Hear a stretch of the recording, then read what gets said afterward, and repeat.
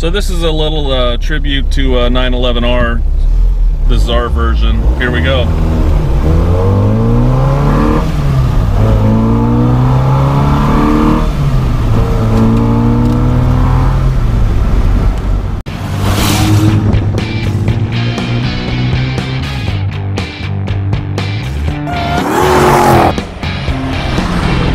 Now this is really interesting. It says Carl.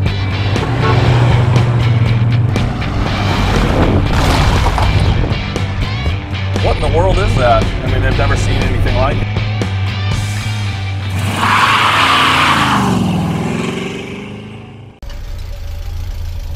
Hey, it's Jason with Denwerks. Got something pretty cool today. It's a little 1977 MG Midget. It's actually in really nice condition. It's up for sale with no reserve on Bring a Trailer. So we just want to do a short walk around for you, just showing, you know, things operational and stuff. Look at the condition of the paint and things. So we'll go ahead with the lights first. You can see the marker lights are working, headlights, bright lights. Now we've got turn signals. And for fun, let's just do the wipers now. I really like these with the 3 blades. You know, and the marker lights work down the sides and stuff. We'll show you the back real fast, but you know, this car's in pretty nice condition overall, you know, especially for being British. I did put new tires on it, put new brake cylinders on the rear. It's got disc brakes on the front, and we put new shoes on the front. So we'll just walk around and look at different things. You're gonna see all the photos, obviously. You know, the front bumper actually looks really good. You can see 2 little indentions from a couple little screws when the license plate was on there. You can see here a little paint touch up. You know, not a lot of rock chips on the nose or anything. Actually, everything looks pretty good. I'm gonna hop it up on my lift here in a little bit to give you another look of it underneath. It's actually structurally really good. You can see some little tiny, and it's really hard, I couldn't even get them with the camera, a couple little micro blisters on the hood. If you get it under lights in a shop or something, you can probably see them. I'm trying to get you to be able to see them here, and it's actually really hard. You know, the body is really straight. When you look down the side, it actually looks pretty good. I like this with the you know, everyone wants the chrome bumpers and stuff, but I think MG did a good job with these bumpers, integrating the grille and everything into the bumper. You know, painting it, you know, black across the bottom, you know, the black wheels, black top.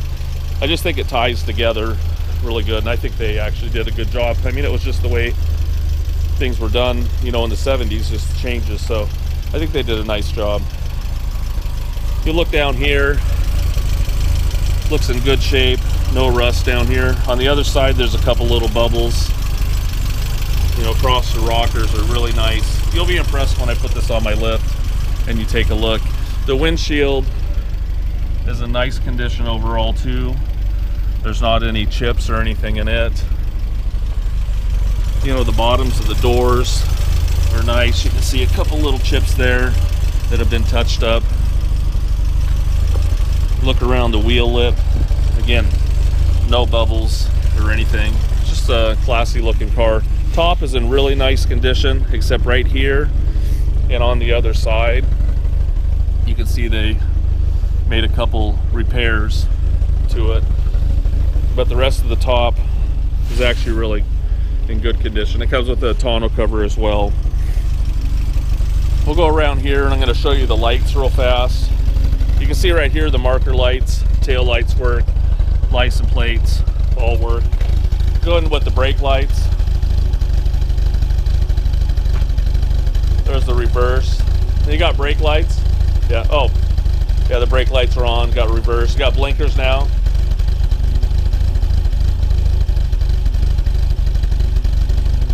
There we go. Got our right, and we got our left.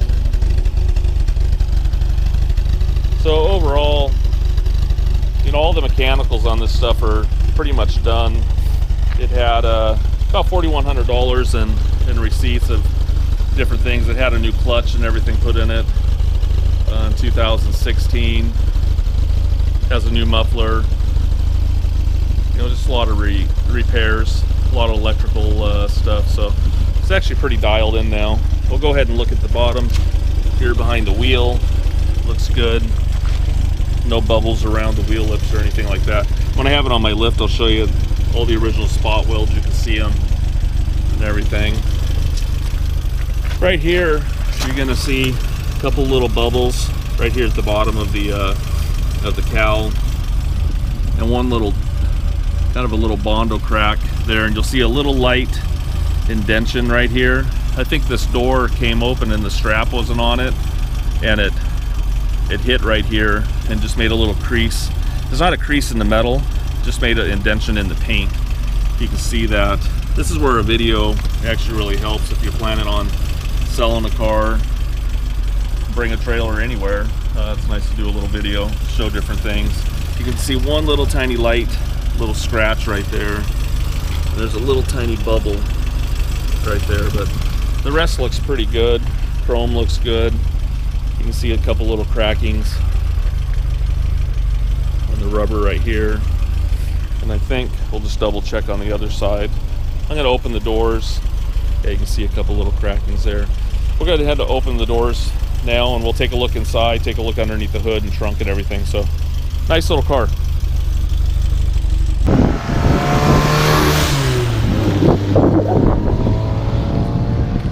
Okay, here we're going to take a look at the interior real fast. I just want to show you how nice the door's shut. You can see the channel gap is actually really good on the car. We'll go ahead and take a look inside. The seats actually look really nice, and I think they're original. I don't think they have been replaced.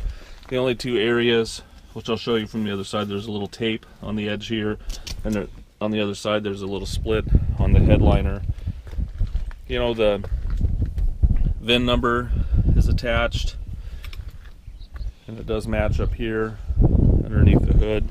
You can see the door jambs are all intact, look in good condition. Door panels look good.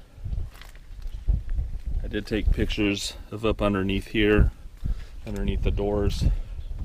If you look inside this jamb, there were some questions about this area right here, and that is solid metal.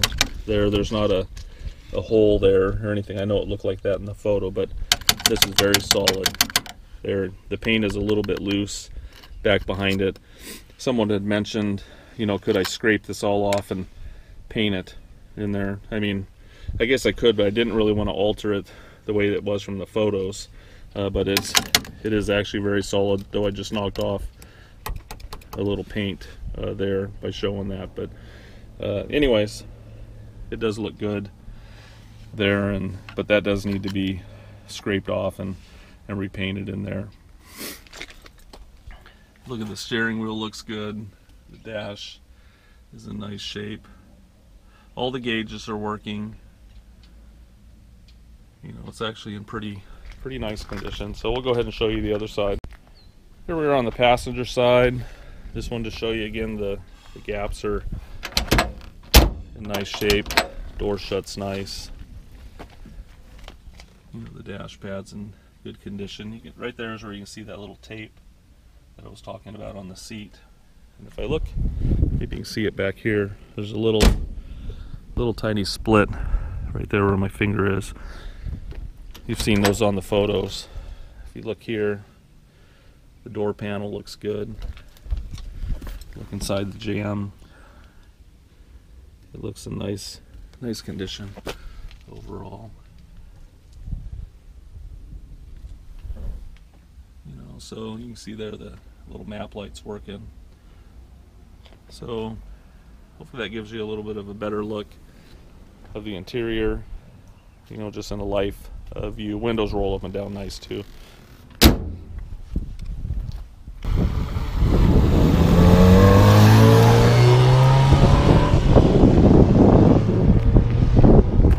Hey Hey, we're going to take a look underneath the hood here real fast. I already popped it up. It was hard for me to do it with one hand, but after you let go of the latch underneath the dash, you just have to push this in, reach your hand underneath here, and it'll flip up, and it's got a locking prop rod there. But anyways, it's got a 1500 in it. It actually runs really, really good. Go ahead and fire it up real fast. It actually sounds really nice. It's got a Zenith or a Weber carburetor. It's been upgraded with a Weber and intake. I've got the original Zenith and exhaust or a manifold, but I don't have the exhaust manifold. It has a header on it now, but it comes with the air cleaner and everything. You'll see the pictures in the auction of the items that are included. You know, mechanically it runs really, really good. We did put an oil pan gasket on it. We'll go ahead and rev it up just a little bit here. You know, sounds really good. It actually scoots pretty good. You're going to see all the receipts of all the work that has been done on it in general, so except the things that we had done to it that I've already mentioned. So I just wanted to show you up here. No signs of any accident. Actually really clean in the cowl and everything. And that's one of the most important things just to look at in general. I'm going to put it up on my list like I said earlier, and you'll see a lot of how nice the structure is and everything. So anyways, we'll take a look at some more stuff.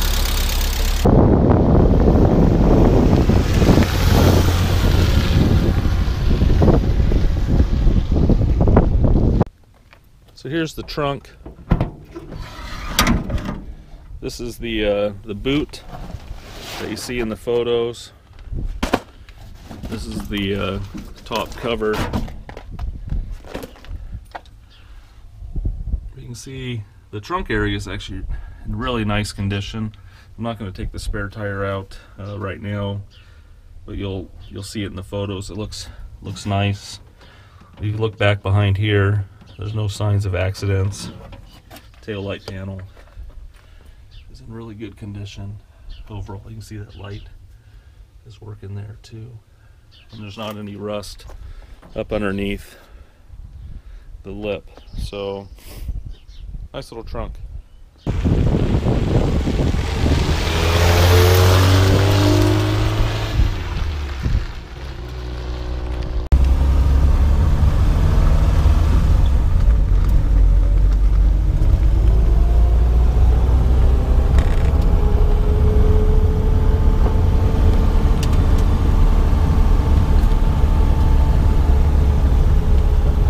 Thanks for cruising around with us in the little MG. We'll stop here and show you a couple different things. Just wanted to show you the first thing real quick. The radio,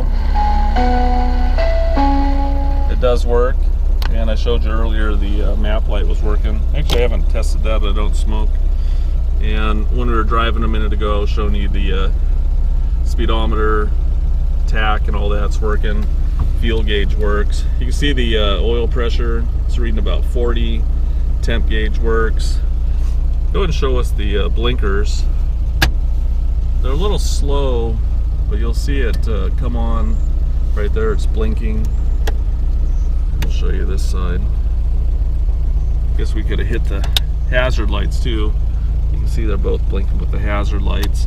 Also, the brake light works. You can see it go on and off. And then this one here is for the bright lights. We'll turn the lights on. You can see that is actually lighting up. Actually, the cigarette lighter does work.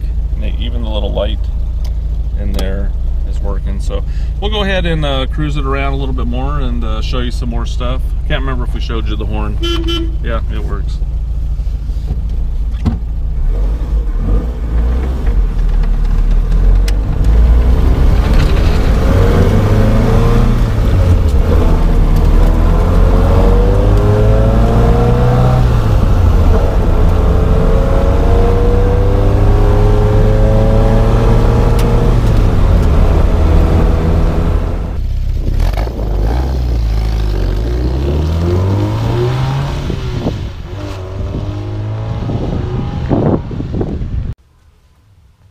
So here we are, we're going to take a look at the MG underneath. We'll just start from the front to the back. You know, anytime I go and look at a classic car in general, you know, everything can look pretty on the outside, but the first thing I do, actually first I'm looking at it, the second thing is I'm going to hop underneath, probably within 5 minutes, look at the structure, look at different things, you know, about it in general, accidents and stuff. So anyways, this car is actually really, really clean overall. So we'll just start from the front to the back. I haven't seen any accidents or anything on it. There hasn't been any crinkles or anything up here in the inner aprons. You can see here, a little tiny dented up there, but really not a big deal. You can't see that underneath. If you look at the underneath of the car, it actually looks really clean, very, very nice. In general, you can see the floors are in excellent condition. You know, there's not any rust through. You can see a little bit of there that flaked off just a little bit, but this is the factory floor. But you can see a little bit of flaking on some of the undercoating, and this is actually a factory undercoating, it looks like to me, possibly dealer, but you know, everything actually looks really, really clean overall. You can see this floor looks nice. You can see the original pinch welds up here look really good. We'll just come back up to the front. It does have disc brakes up front and drums in the back. We put new pads on the front and new wheel cylinders on the back, and the brake shoes in the rear look really, really good. You can see this boot here isn't torn.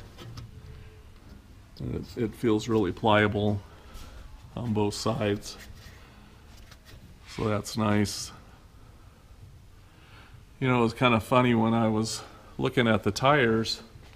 I didn't ever notice it until today, and it was because I was looking at for the date around the tire. So we came in here on the inside, and I saw, you know, 116. You can see here, and I was thinking they were 2016, and I thought, I don't know that code, I thought it should have 4 on it. These tires are actually from 1996. You can see 116. The 11 was the week in that year, and then the 2000 earlier tires just show the 3 codes, but 6 is for 96. Then I thought, man, that's pretty amazing. And then we started noticing little tiny cracks here on all the tires, actually, and it's crazy because they look so nice. So we're going to put new tires on it. That's something I hadn't planned on doing, but we're going to go ahead and do that for the next owner. Then one nice thing though about this, you know, you always got to think of some positives. Look how nice the wear is on the tires. So that is the one bonus. It's not like I put brand new tires on it and you didn't know if there was front end issues or anything like that. So this is actually worn pretty good on the car. So, you know, I think the front end is pretty tight. The exhaust looks good. You know, overall it's all welded. And also when I got it, I showed you those receipts earlier. There was a lot of mechanical receipts done, new clutch, everything, and it had a new oil pan gasket. Well, the car had sat for about a year. We drove it home and it started leaking out the front of the oil pan, so we replaced the oil pan gasket in it as well. We'll just take a look back here real quick. It's got a new gas tank in it. You can again see all the original spot welds look really good. No accidents in the back or anything like that. Trunk drop-offs looking nice condition as well. You can see it here. So for an English car, or just generally for a classic car, I mean, this is really, really solid and very impressive. So anyways, we'll get it down from the lift here. We'll get the tires put on it. We'll update that on the auction for you. And if you got any questions or anything like that, give me a jingle. Be glad to help and make comments, and it is no reserve.